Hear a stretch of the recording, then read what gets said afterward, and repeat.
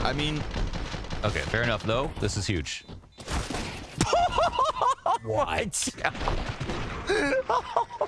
That's not even a no-scope. Yeah, that's and that's why you should never no-scope. That is the win conditions coming into alignment for G2. Smoke falls down onto Donut. Keto doesn't press the issue, but runs through. Oof, okay. Nexa's flash was thrown in the middle of all that somewhere. Doesn't make a damn difference. Yeah, would have been nicer for Nexa if, well, yeah, if everything happened a little earlier there for the CTs coming through, but no, that's the round G2 wanted. And Monesy, it looks like he's going to get set up for another ace. Go for the ace. Here it is. Locks it down. Monesy. The ace from the Berettas. Unfair. He's got 2 guns. Nobody That's like else. the Montu. He's British when he loses, Polish when he wins. Yeah. The Berettas.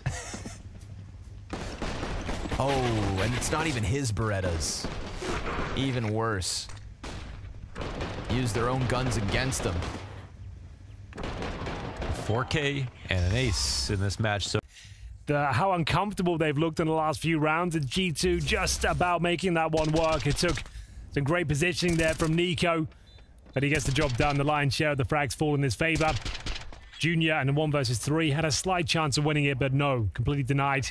And we get it to round number 27 here. 4 in a row now require at least 1. Yeah. Oh, it's close. They get past with 1, but there we go. Hooksy, he follows it up. He's taking down George and Hex both.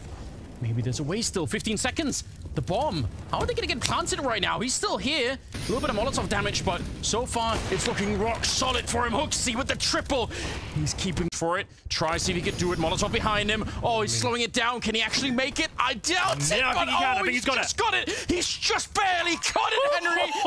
Oh my God. That is unbelievable, Anders. He can actually pull this one off now. Where does Twist reposition? I think he's gone ramp. Yes, he has. He's down on that side. He's got no idea. He's been completely outplayed. Nico just waiting. You could see in Twist movement, he's never thinking that he's going to be in that control room. He's looking if the door is open. He's already got the evidence. That's where he has to be. He tries to flash. He wants to check it. And Nico's all the way on the other side. Only thing he has to worry about is a fast defuse, but that's not even happening. I think Twist has already lost it now. He doesn't have time to come off that bomb. He has to hold it down. Nico with a clutch of a lifetime on this one. It is amazing.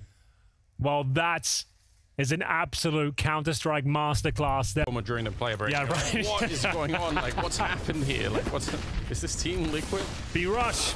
Oh, he actually gets a shot that's point-line range with the AWP. Hunter's going to be going down, but Monesy still doing excellent work from the back line now. And JKS, the timing on that swing, it could not have been any better. A triple to close it out. 7-8 as they cut the round here. It's a really open game. 11-7, completely winnable for G2. I love it. This is what this game should be like. Hunter with a spray down. It's 4 kills on him. He's starting to get warmed up. Monesy's clearly there. Nico's clearly there. You don't need more. That's an insane trio to play against. Well, it's been the FaZe Clan T side this tournament as well that's somewhat let them down. True. Against Liquid, especially on Mirage, they're only able to post 3 rounds total. The game ended up being a